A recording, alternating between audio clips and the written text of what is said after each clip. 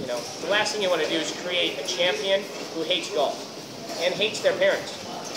Michelle Wie was the biggest prodigy of all, right? When she was 13 years old, she was supposed to play on the PGA Tour. Basically, she was going to be every single level.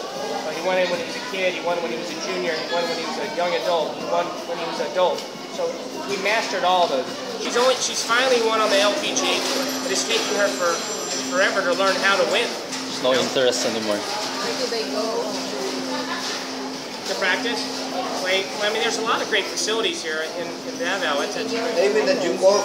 Yeah, they play at Apple, and I mean, the academy is going to be put at Apple, so we're going to put it there. I've already started training for Francis.